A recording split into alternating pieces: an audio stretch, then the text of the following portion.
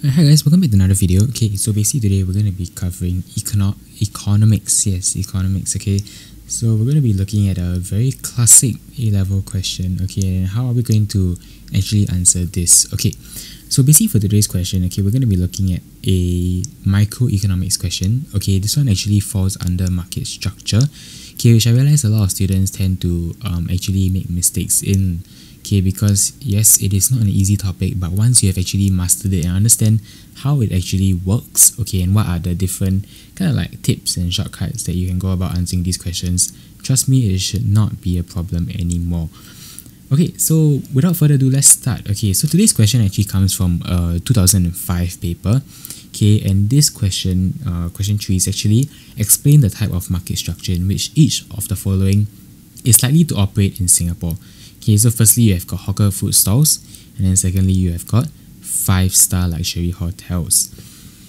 Okay, first thing that we need to understand, okay, is let's firstly identify what kind of a market structure these actually fall under. Okay, so just to recap,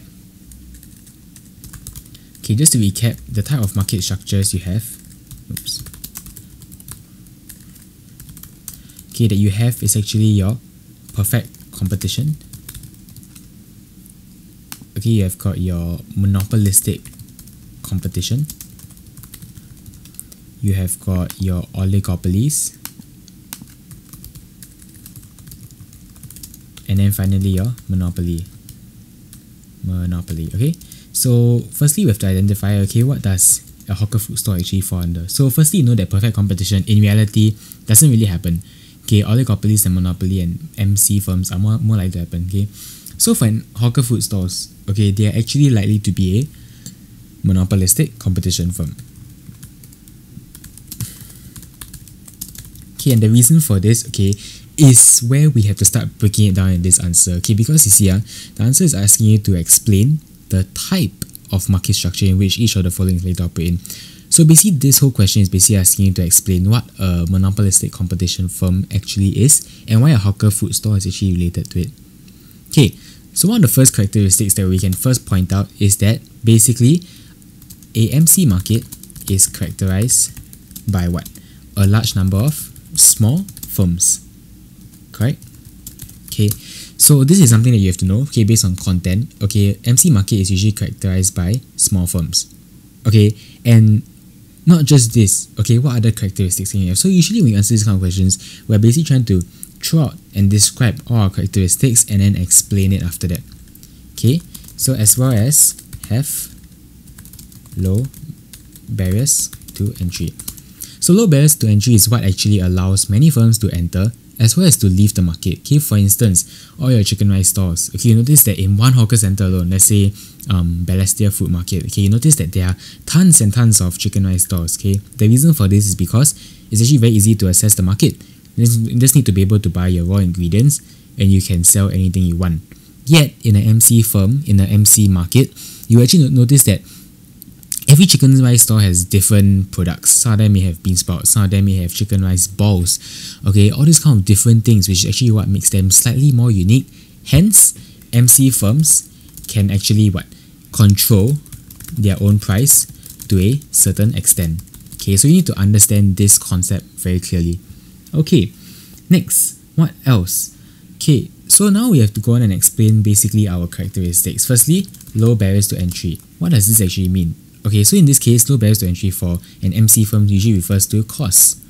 So in this case, hawker centers, all these stores actually have very low costs, correct? It's very easy to set up. You just need to pay low rent, okay, as well as to just get raw ingredients. And you notice that you can actually set up the store, no problem at all.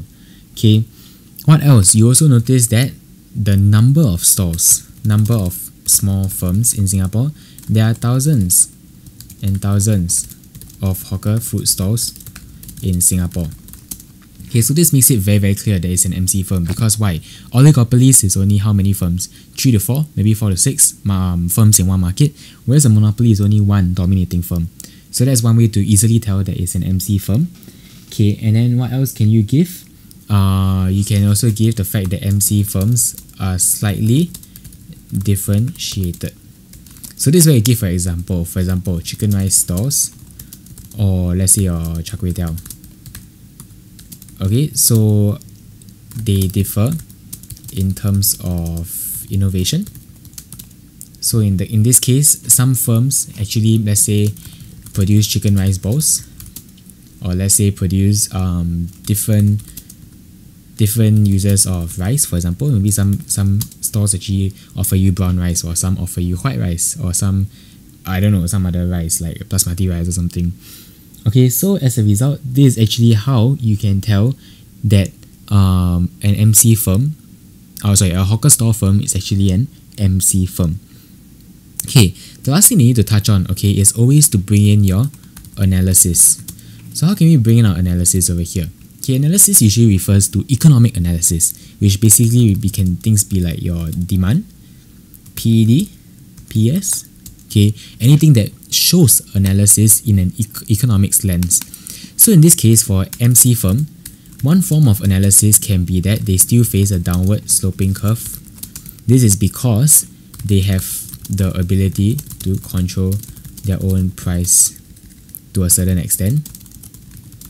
Okay, and not just that, they also have a slightly elastic demand. Okay, which means that they can actually raise their own prices if they want to.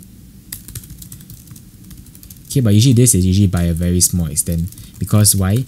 If they raise it too high, this would cause them to actually lose out. Because let's say if you're the consumer, you would think, I can actually just go to another store to get the same chicken rice.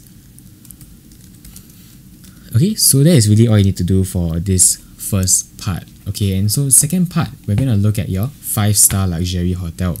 Okay, so just like this, you get your 5 marks, yeah? Okay, part 2, your 5-star luxury hotel, very, very obvious. It is actually a oligopoly firm. Okay, so what are the characteristics of an oligopoly? Firstly, there are very few large firms which dominate the market. So each of them usually tend to have maybe say a 20% share. Okay, and then what else? What else can you talk about when you look at a 5-star hotel? Okay, so they have somewhat unique goods. Okay, it is not extremely unique, okay, because they still have the differences, which is why they're an oligopoly market. Okay, but you notice that they have slightly different goods and services. In this case, 5-star hotels usually is services. Okay, we're not looking at goods in this case. Okay, so what else can you point out? Barriers to entry. So in the case of oligopoly firms, so oligopoly markets tend to have very high barriers to entry, which is why you only notice that there are certain hotel groups in Singapore. For example, your Pan Pacific group, your Shangri-La group. Okay, notice that these are the main hotel brands which tend to dominate the market instead. Okay, and what else can we point out? Okay, we can also point out that in the case of your barriers to entry, okay, as in now we're describing your characteristics. The high barriers to entry is basically what?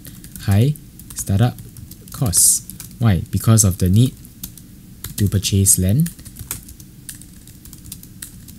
Okay, hire different crew for different jobs in the hotel sector. Okay, so notice that all this actually adds up to the barriers to entry. As a person like you at home right now, do you think you have a greater ability to go out there and create a hawker store, or to actually create a 5-star hotel? So notice that a 5-star hotel will actually be very, very hard to create.